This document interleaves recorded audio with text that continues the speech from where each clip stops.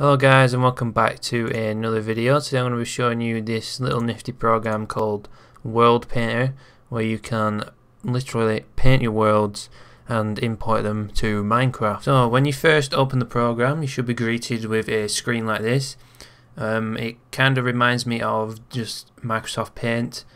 You can have different brush styles here, with cracks, noises, spikes, circular spikes, plateaus, constant circles. So if you don't want the already started out generated world and you want to start off with a flat one, you can go up to File, New World, and you can choose the dimensions. So that's in multiples of 128. You can have a circular world, choose the height of what the blocks can go up to, have it whether it's hilly or flat. And of course for this example I'm going to choose flat. The water level, if you want to start it in water, just water, so you can level off the cliffs, you can do that, increase the water level. You can have beaches, lava instead of water, and you can choose the surface material from all the blocks in the game. So once you've chosen all your options, you can click create and you'll be greeted with a flat new map. Now if we go over to here, we have layers. These will show you the different layers of which Minecraft has. So jungle, we can put a jungle around here in the middle, so that's a jungle biome right there. We can put some jungle trees there.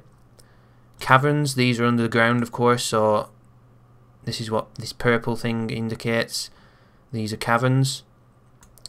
Resources, so this is all your ores and you know, coal, diamonds and all that stuff. So if you just cover that hole in the map, the whole map in that. Populate, again that's pretty much the same. You can do this easier with populate, so for the ores and trees and whatever, so we'll cover that over there. And of course we can make slants and all kind of mountains and stuff. So if we go over here to raise a mountain, so as you can see the mountains being raised there as I hold down my left mouse button. And say if I wanted to put some snow on top of there, I couldn't do like so. So you can basically do what you want on your own little map. There's been a lot of crazy creations made with this already. They've got a thread created for some of the maps which have been made, so you can go and check them out, maybe get some inspiration from them. So to end this video, I'm going to be showing you how to export it as a Minecraft map. So you basically go up to here, into File, Export, and Export as a Minecraft map. You'll be greeted with this window. Now you can choose where to save it as, so it's automatically into your Minecraft saves folder, or you can just put it on your desktop so you can upload it to a website or something. You can also name your world, so I'll just put tutorial, and you've got a lot more options here. Underground material, choose from a variety of rocks. The border, so this is the end of the map, so you can choose whatever you want, avoid, no border. I'll choose water. And your border size. Minecraft seed, that doesn't really matter because I have a flat world, so it's not going to affect mine. Over here you can choose some of the options which are included in Minecraft itself, so I include a chest of goodies. Structures, that's the villagers, towns and stuff. And allow cheats and the mode, so I'm going to put mine in creative so we can fly around while I show you it.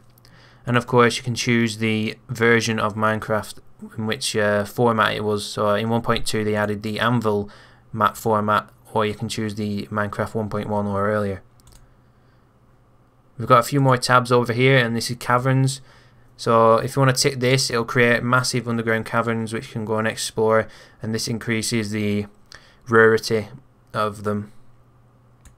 Flood the caverns, you can also increase the level of water inside the caverns. And of course resources, so you can change all the different variables of what ores spawn, and you know, how much water there is, how much it occurs and stuff like that. So once you've done that, you can click export,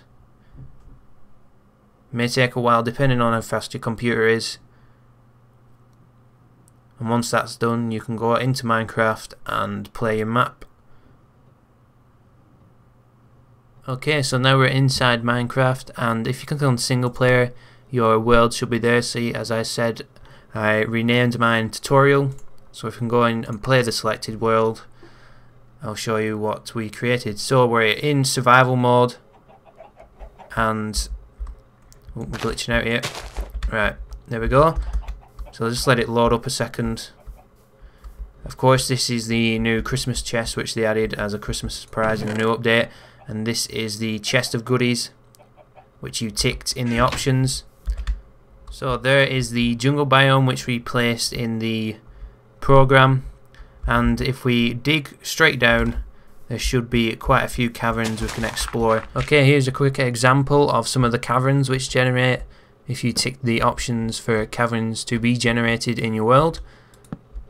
As you can see, they're quite large and expansive. Of course, they also have the normal Minecraft vanilla things which will generate. So these are the abandoned mine shafts,